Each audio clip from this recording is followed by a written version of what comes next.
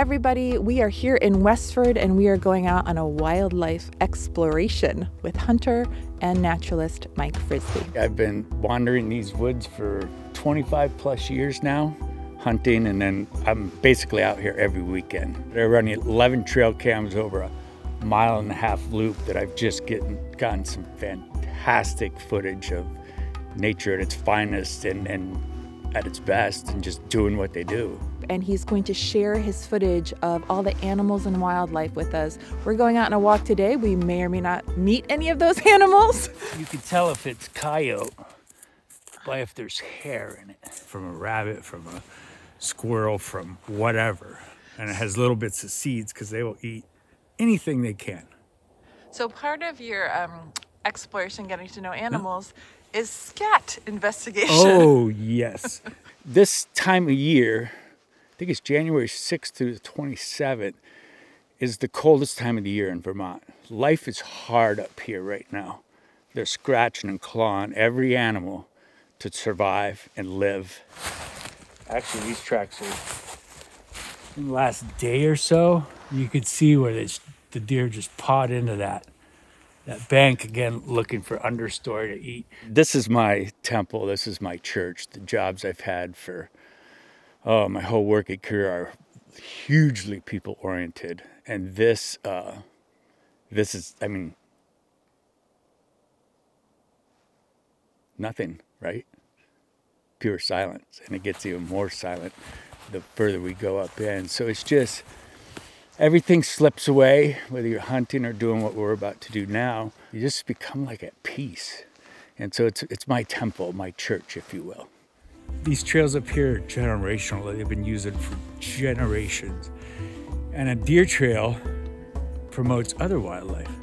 The fisher's gonna follow it, the fox is. Where the deer goes, others go. I'm the only human that wanders around up here. And because I've become part of their world, because I'm up here every weekend, I've had deer come up and lick a camera like an hour after I'm gone. Just the solitude, the peace. If you're gonna get off the beaten path, I highly recommend that's where you're gonna see wildlife. The less humans, the better. Just look for mixed forest. You know, I've had chickadees land on my cap and look down over at me. A deer bedding 15 feet away.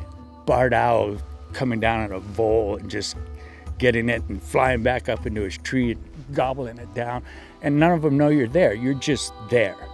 And you become part of their world. Owl's flight is silent. What do we just see? You didn't even hear. It's a barred owl. Big one. Like, just went off I again. see him, yes.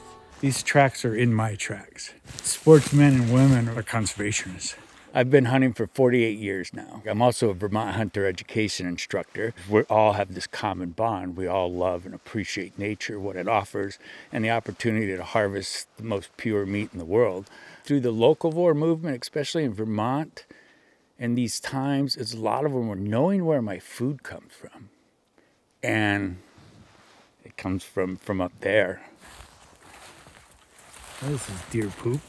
One of my main studies has been an Oiz deer. I got a first tattoo at 57 of a deer, my totem. Grasses, woody stuff, that's what it consists of. And it doesn't, oh, it's a good smell. It doesn't stink. Like little M&M machines. Patience, perseverance, and being one with the woods and nature. So much time in the woods over the years, you just, again, it's a constant learning and researching and studying different things that you may or may not know about. This is called a swale. It's in an area where it's kind of in a dip and it's moist, but everything revolves around here because there's going to be, you know, in the pecking order, mice and voles in this grass for the barred owl, for the fox. These trail cams I have out, I encourage you to get trail cams off the beaten path. Find somewhere away from people. These aren't just set randomly in the woods.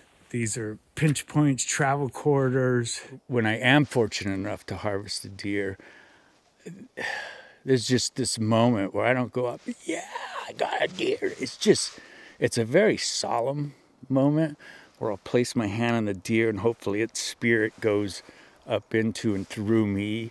And I think it's respect. older generation starts to go, there's less and less of tradition being passed on. The hope is to reinvigorate the sport. And once you're in it, you're just dedicated to it and the wildlife around you and the animals that you hunt. Oh, maybe it was a grouse party or something. No doubt. It could be a couple of them. Wow. Yeah. I guess a deep appreciation for any of them that are out here. You know, I have otters, fishers, bobcats, fox, coyotes, bear, moose pass through. So I think the appreciation of all the animals and what they face. And today, the snow's nice and quiet, which is good. It's an otter holt.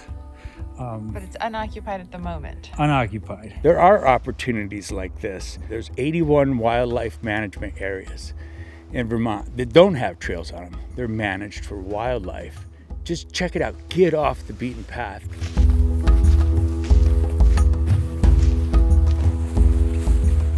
Perfect way to start the new year. We will get stuck in Vermont with you again real soon. I know there's a lot of turmoil in our nation right now, but hey, there's some good stuff going on. Vermonters are getting their vaccines, and hopefully we have a better year ahead. Take care, everybody. There we are. Yeah, that's a great shot. That's funny.